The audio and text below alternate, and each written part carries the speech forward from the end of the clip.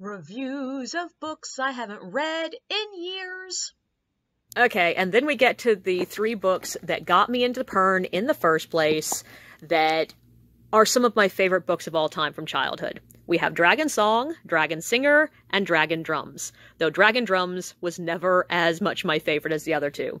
The other 2 follow, Minnie. She is a harper, but she's the first girl harper in forever.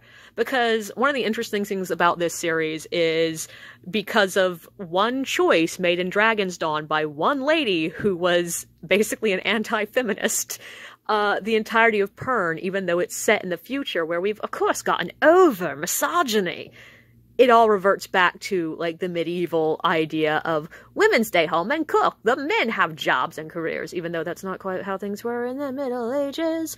But, you know, what we imagine. But Minnie wants to be a harper, and she's basically told she can't because she's a girl.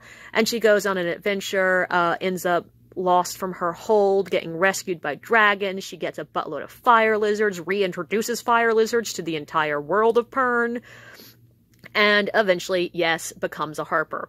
Then there's Dragondrums, which is, even though it's part of the same series, sort of isn't.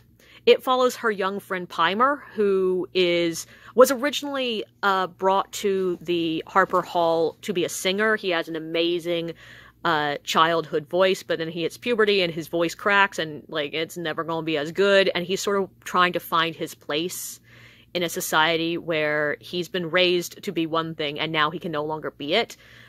He ends up getting lost on the southern continent, which is rediscovered, and he goes on adventures and discovers his world. And one of the things that's just interesting about Anne McCaffrey's series is a lot of her books are written from one person's perspective, and you get the idea in your head of who this character is. But then you see them from other perspectives, and they're different. And Pimer is one of those main characters that does that. When you see him from Minnie's perspective, he's one thing. He is sort of this sweet, innocent, playful little kid. When you see him from his own perspective, he's a little bit emo, but, you know, just a normal teenage boy. And when you see him from other characters, he's a bit of a dick. And I just find that interesting.